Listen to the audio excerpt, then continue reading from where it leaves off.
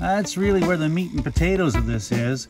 And initially, at one point, one day, I thought, gee, I got this to see how that's going to work. So I took a piece and I scored it and put it up there. I didn't want to get really involved in a lot of framing, so I screwed them together. And you know, it looks nice and neat. It really does look neat. It looks great. And I was pleased with that at first. Welcome to vanofaction.com. We're converting our 2018 Dodge ProMaster van into a family camper and sharing the journey. And this week is really special. This week we're talking about the inside liners of our upper cabinets. I wanted something that was functional, pretty, and easy to remove. And if my first effort was made of wood, it worked fine. I met all that criteria, but it was a lot of work, a lot of cutting, a lot of hours. And then I had an idea and it was like magic, just magic. Let me show you. I was really happy with the look of that. I thought it was great. The truth is, they're a little bit shallower because it's a hard surface, a little bit shallower. I've got insulation behind it. As I came into the kitchen cupboards, it was great. But there was a bit of an issue with it because there wasn't a lot of framework, and so it was a little bit loose. This is loose, and it's not rattling, it's not making noise, but it's just not perfect. And then I got this guy, and you see what happens. This is that wool insulation I was talking about in the insulation video. Over the course of time, it's been 6 months, this stuff just starts falling off and looks all ratty. I got some more I can replace it with, but I gotta find a way to hold that up. So on this side, I'm going to experiment with the leftover material that I had from the backsplash. I'm gonna give that a shot and see what happens. Now, while I was working on the backsplash, I was working with this plastic. And it's about less than an eighth of an inch thick, maybe a 16th of an inch thick. But it's got enough form to it. I was thinking what I might be able to do is bend it up and have it spring back just a little bit and have it take that shape. Maybe I should do that down here. I have the insulation behind it. Push it up. Let it spring back just a little bit. So I'm going to measure where that should be cut, right there. Okay. And if I do the same at this end, put it up. This might work out really well. I got a good feeling about this.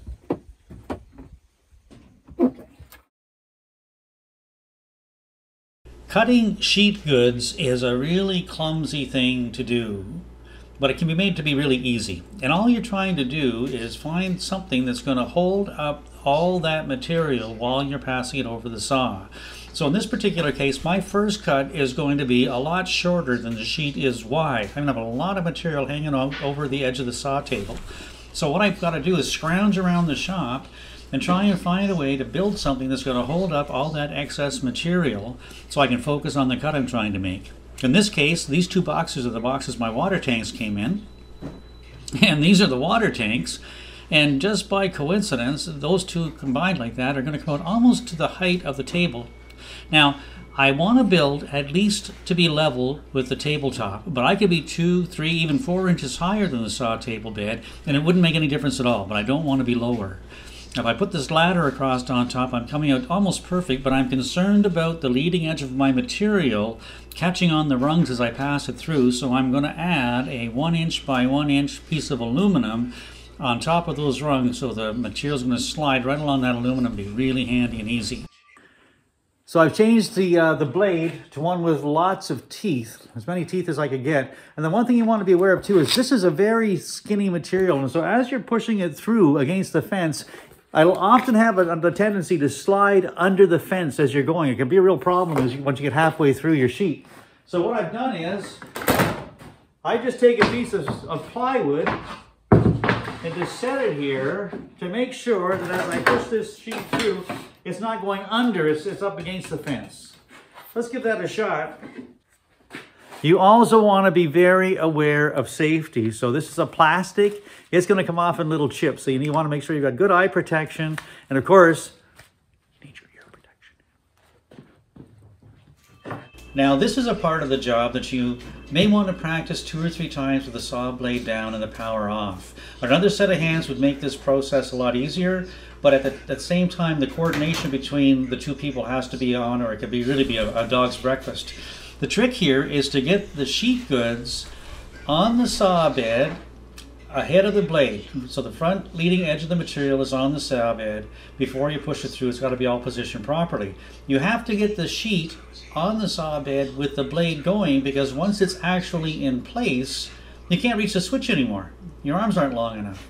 So it's going to take a little bit of care, a little bit of practice, but it really isn't very hard once you figure it out. You lift it over the blade and drop it down. Again, I'm trying to get the leading edge on top of the saw bed, and once it's there, I take a minute and make sure that everything's lined up so it's going to push nice and straight, and then it's just a matter of pushing. At this moment, there's no work left at all. This is the easiest part. I just walk it through the saw blade. Notice the position of my head. This is easy as can be and very safe. And now, notice this maneuver, and in this particular cut, the sheet is a lot longer than the cut is wide, so it's easy. I just have to set it up on the blade, hold the back end nice and high so it's flat as it passes past the saw blade, and just push it through. This couldn't be simpler.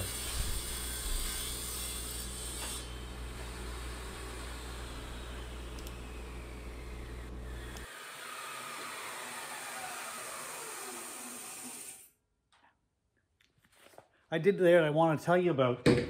The first is, as I was cutting it, before I cut it through, did you notice I took it and I rotated the sheet? I always want to have the factory edge against the fence. So the first cut I made, the factory edge was against the fence. There might have been a little bit of waver in that when I was walking it through alone. So the second cut, I rotated it around so the factory edge was against the fence again. So now this piece, this off cut has two of the cuts that I made on it. It just makes it easier to do it right and make it straight. The second thing I wanted to mention to you was, as I'm pushing it through, I'm not looking at the saw blade. Long pieces like this, when you push them through, focus on the fence and make sure you've got good contact the whole length of the fence. Don't even think about the blade. As you push it through, you're watching here. This is where the trouble occurs, not here. If the saw blade binds, it's because you're not up against the fence properly. So for long sheets, always, always, always watch your fence. And then when you get down to the end, then make sure you're not going to cut your fingers off. But it's the fence is the important part of a lot of when you're cutting sheet goods.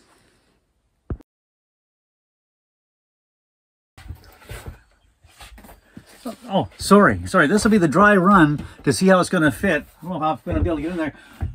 Because of this mullion, I know I'm not going to be able to get a whole piece in from like that will go from side to side. So I've tried to cut it about halfway. We'll see if we can put it in and see how it goes. I don't know. It seemed like a really good idea at the time, but it feels like it's going to be a little bit stiff right now. All right, let's have a look here. Warm it up a little bit. You know what? That might just be an idea. Hang on a second. Okay. I thought what I would do, it seemed a little bit stiff. I thought what I would do maybe just heat it up a little bit with my heat gun. And maybe that might help it to be a little more flexible.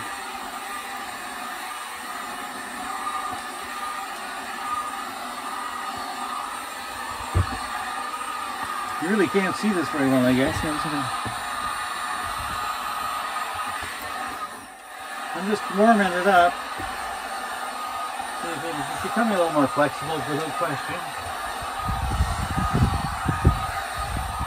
I got a hunch this is going to be ideal when I get it in there, though. Oh yeah, that's making a difference. Let's try that. Real time.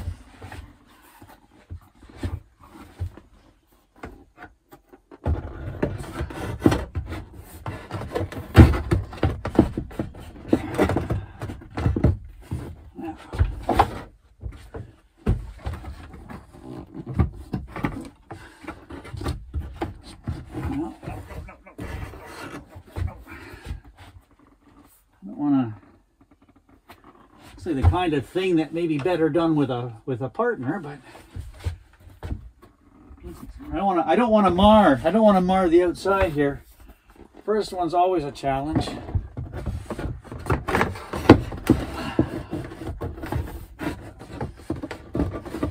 There we go. There we go. Let's straighten up the insulation.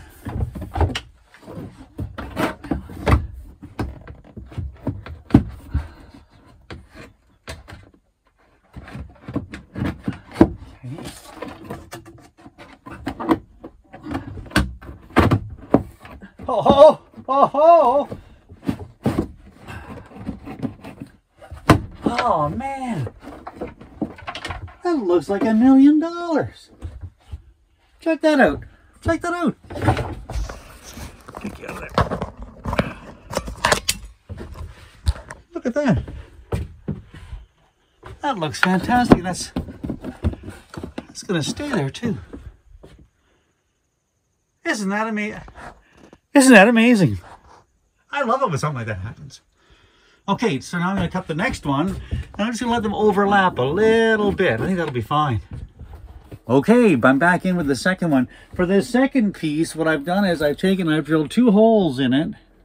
Hope you can see those. Just in case once it's up there, I ever have to get it out. I want to be able to get my finger in so I can pull it down and spring it down and pull it out again. I think once it's up there, it's going to be tough. I also have a hole drilled here because I have 2 wires coming up for future lighting. I didn't know whether I wanted to have lights under here or not. And I wasn't sure what kind of lights because we've got the 2 back seats as well, and I didn't know whether they should be reading lights or the puck lights or what the deal was. So I ran the wire in so it would be here. And for now, I'm just going to just pull it through this little hole, and that'll be it. So let's see if we can do this. Again, I'm going to do this in real time again. Try doing this in real time. I'm going to heat it up again. This. I think it's nice to do things in real time so people can see just how hard or how easy it is. You have to be plugged in. It's important to be plugged in.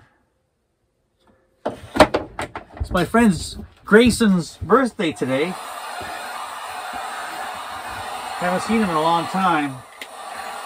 So I'm looking forward to seeing him on our trip back to Ontario coming up. He likes beer as much or more than I do. And so we're going to have a beer, I hope, along the way. Or 6.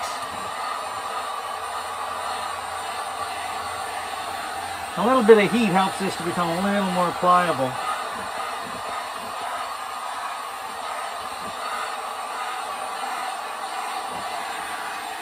Oh yeah, that's making a difference.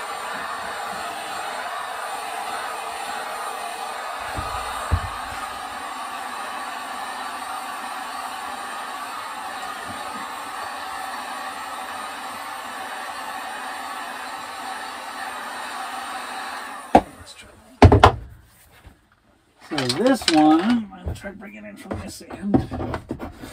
So I got that a little warmer than the last one.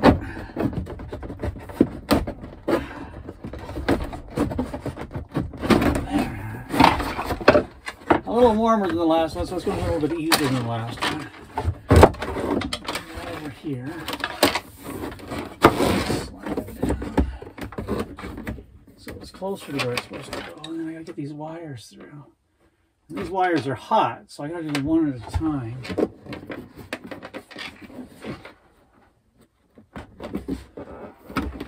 Not a problem as long as I have them protected. Take that off of there.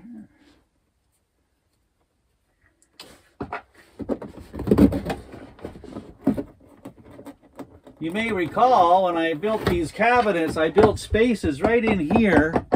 Oh, sorry. Oh, heck, you missed the whole thing. Okay, well, I got it up there. I'm not taking it out.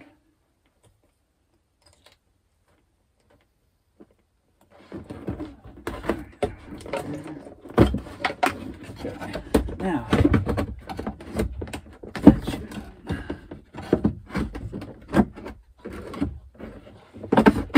there.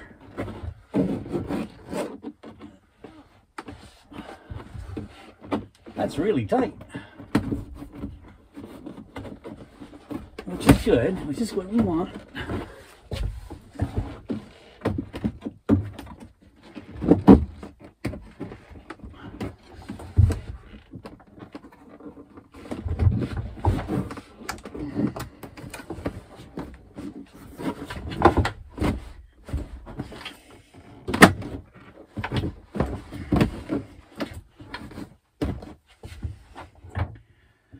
Over just a little bit.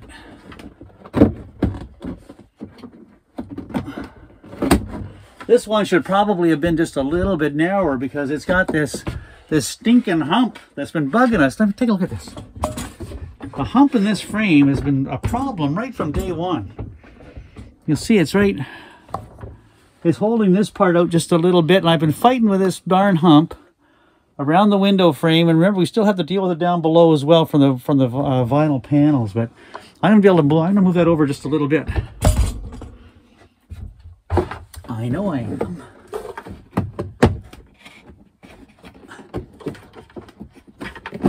There we go. There we go. There we are, right there like that. There we are. That looks amazing. I am really, really happy with that. Ooh-wee. Now, what I should have done was, I see it now, and this is something you can learn from. I should have put the left one in first. I should have put this one in first, because the joints there, I don't know, maybe you can't see it on the camera, but you see the overlap. If this one was on top, you wouldn't see that line. I'll do that in the next one. Excellent. I'm happy with this. I'm ready to try putting the one in this one. Now, this upper cupboard doesn't have a mullion, a divider between the doors like this one does. I left this one open. You don't really notice it when the doors are closed anyway, and I thought this might give us a little more flexibility in the space. But because of that, I'm going to see if I can put this one in without heating it up. Again, I've cut the 2 holes just in case I need it, so let's just see how this is going to work. I think this one might just spring in for me. Oh yeah, it should work. My finger in there, push! Good God. Good God, that's fantastic. Oh, it sure is in there tight though. Man, oh man, let's bring it up a little bit. I have to move it. You really have to have it about where you want it before you get too carried away, because it's hard to move afterward, in fact. There we are. All the way over. Good. Let's push that in. Ha! Ha! That's fantastic. It's just amazing.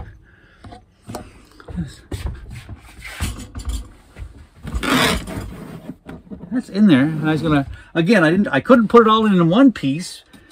I didn't want to try and put it in one piece, so I'm gonna try now, just cut a piece for the other end. This is going really well. And here they are, and you witnessed it almost in real time. And look how clean that looks. It's just beautiful. Took next to no time at all, and I gotta tell you, these were a lot of work, even just to be the way they are, and they're still not perfect. I've got a hunch that after my trip, I'm gonna be doing more of these for the top covers. This is just perfect. And they're really in there tight too. There's not a lot of play. There's not a lot of play. It feels like it's solid. That's good. Thanks so much for watching this far. I hope you found it useful. If you did, please give us a like, a share, and a subscribe. And stay tuned, there's more coming. Be well and be safe.